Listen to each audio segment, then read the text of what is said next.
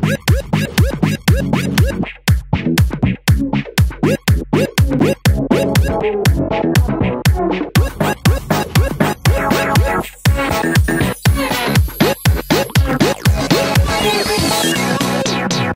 there, and welcome to this deconstruction of Charlotte. My name is Bobby, and you might be familiar with me from Tentacle Car Let's Plays or our weekly podcasts.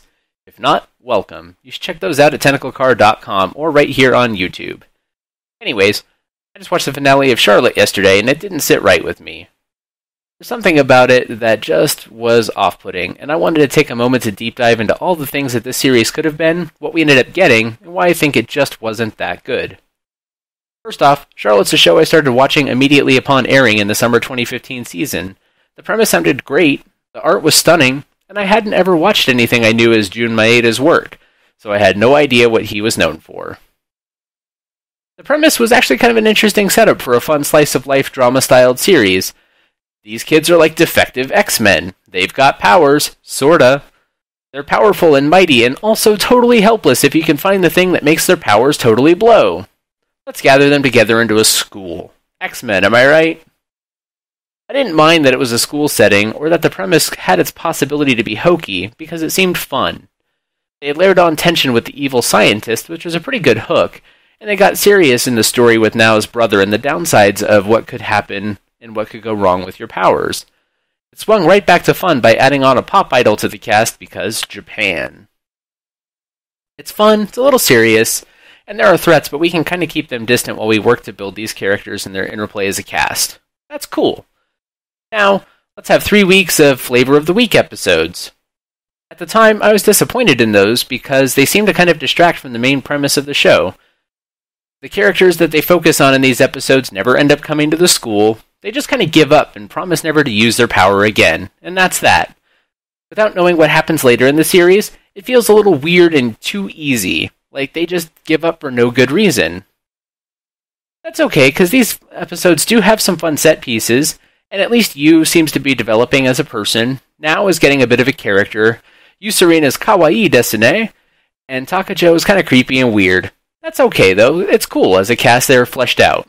And Ayumi sits around, makes food with pizza sauce, and is too cute to even try to condescendingly kawaii at her. This cast is just fun. See, what I liked about the show even at this point is that I thought it could go two ways. There's a fun slice-of-life character drama built in, or a game of stakes with the scientists. Maybe you even combine those into one show. And you can explore how this ragtag bunch with their not-so-super powers and their wits outgun the scientists.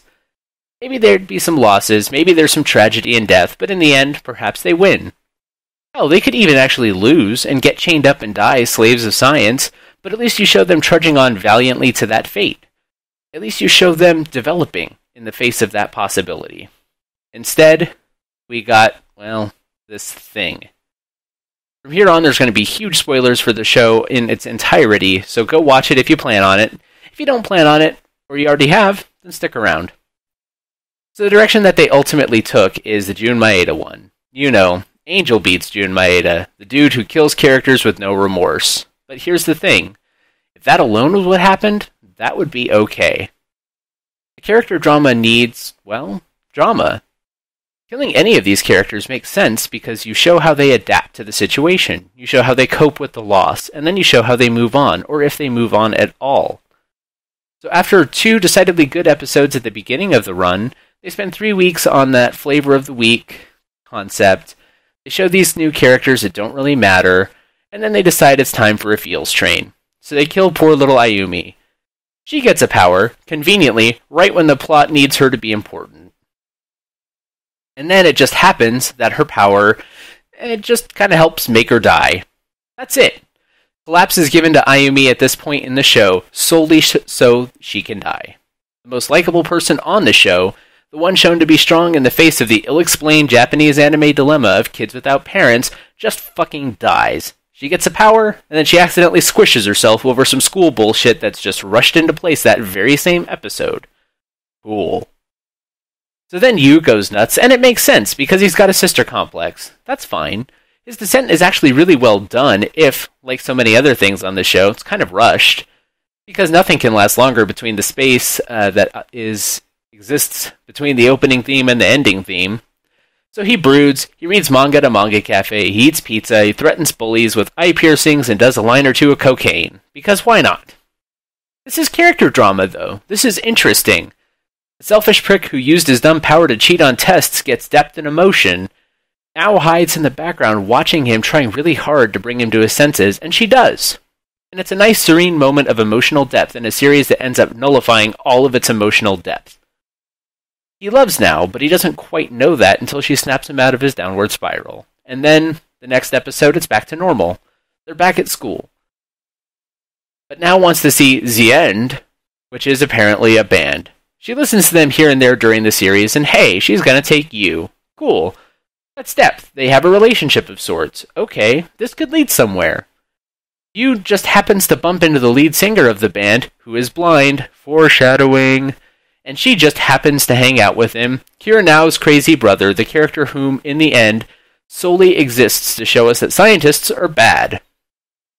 He's serene, though, and now you and Now can hang out and enjoy the concert.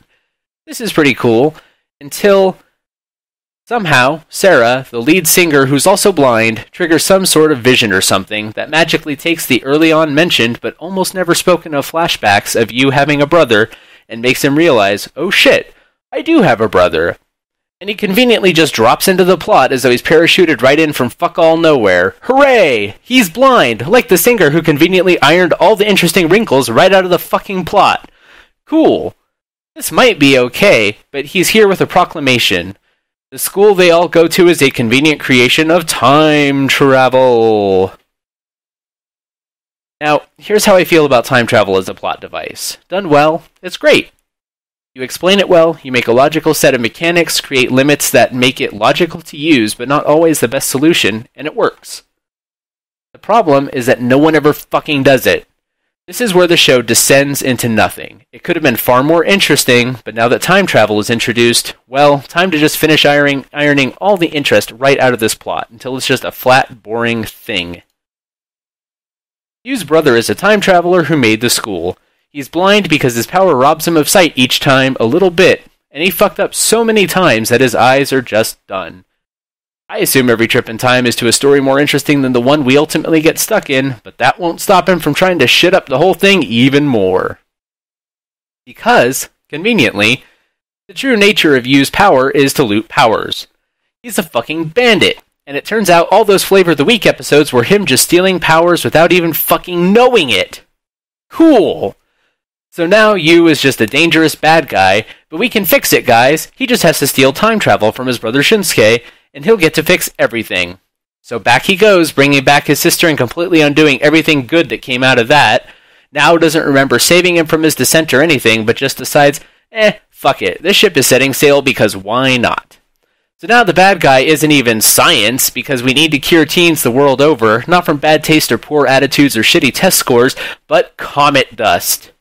Seriously, the whole name of the series is dumped into your lap as Charlotte, the Comet, which somehow gets closer to the surface when it flies over and magically comet dusts all over adolescent youth, turning them into dollar store superheroes. Fuck! Fuck me! What the fuck is that?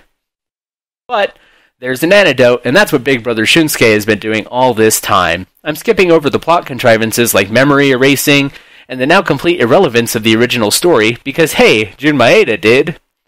So now we have 3 episodes to wrap this shit train up. Kumagami, who was around the whole time as a power-fetching water zombie, is suddenly a front and center character because Big Brother always finds him when he jumps around time. He gets kidnapped, and now the Mafia is the villain. They also take Now, who gets stripped to her panties for some reason, fan service.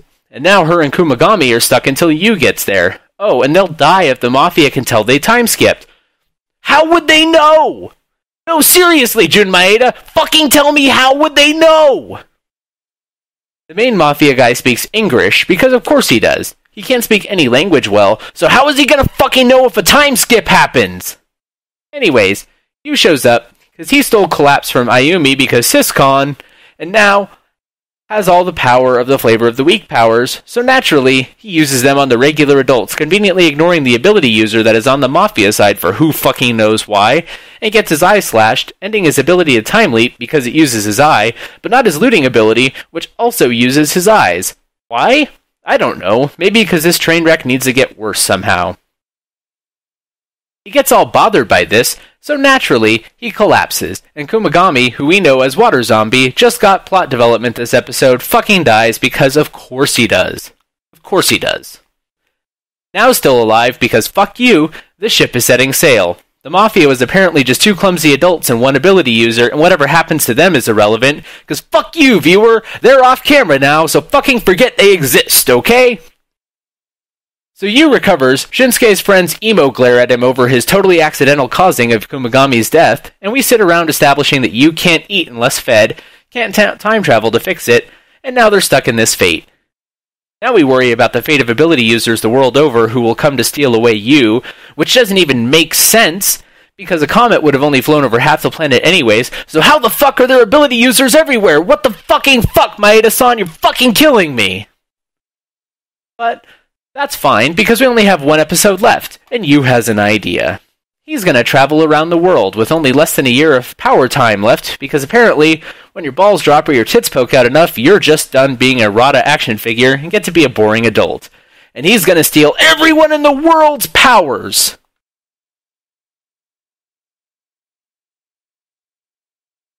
Really, that's the real story. I couldn't make that up if I tried. One fucking episode to go completely around the world, stealing powers from thousands of people alone. And he does it. Episode 13 opens, and he's gone. There's more English, there's more powers. He finds someone who can do a better version of Kumagami's power, because of course he does. And a power that makes it so he doesn't have to sleep, because of course he does. The more powers he gets, the more his brain gets mushed up, and he basically forgets everything! He only holds on because of a phrase book that Now gave him, and he doesn't even know why he fucking cares about it. In Cuba, he gets mad and kills his cell phone to death, and naturally it happens while he's getting a call from Big Bro Blind Guy, because of course. In the end, he becomes a god with the power to heal, which he steals from a village healer in the third world, because fuck you, poor-ass peasants, I've gotta fuck this hot schoolgirl! He literally thinks about it for a second and says to himself, well, I made a promise, and I'll just take her power here while she has a line of people who need healing, and fucking steals her power. In the end, he lands in China, takes his last power, while a guy is shooting at him with a crossbow. This in itself wouldn't be so bad if they didn't have a scene minutes before this, literally minutes before this, where he gets shot by 5 guys with automatic rifles and a rocket, and comes out completely unscathed. But one dude with a crossbow, and that dude wins. He has a healing power which can restore his eye, which we know because he calls it out. He fucking tells us he can restore his own ability to time leap, and then goes, oh well, I'm just gonna keep going as is. Fucking why are you doing that, you dumb piece of shit? Heal yourself and bring us all to the past when the show had potential to be good! Then, magically, a helicopter is here, which is okay because the last Power Girl wanted to save him and she says she'll call the authorities, but it's not them. It's fucking Big Brother-san and the Power Teen Brigade, none of whom have powers because fuck you for watching the show all the way through. We then arrive back in Tokyo, Yu's in bed, basically a one-eyed omnipotent god who has no fucking memories, which erases all of the plot progression we made in 13 fucking episodes. But magically remembers the note cards. Now cries about it. Yu goes, ha ha, I don't know anything anymore because I have all the powers. And we all laugh while the show fades to black.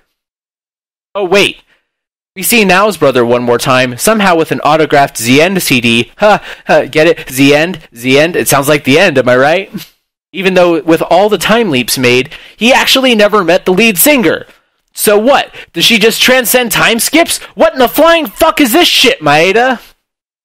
It was a show, in the end, that hooked me with its premise. It had potential to be something really interesting if it took any number of different paths available to it. Instead, the show erases its own plot, and at moments actively teaches the viewer that nothing you're watching matters, because Maeda can erase it if he wants to. Hell, the healing power in episode 13 is a deliberate tease of erasing the shitty ending, but we can't possibly use the time leap power to bring about positive change in this shithouse back half of a story. In the end, it felt rushed, but even if it got 24 episodes, or even just 5 more episodes in the end, If this is the direction that Jun Maeda was going to go with the show, would you even really want that? I wouldn't.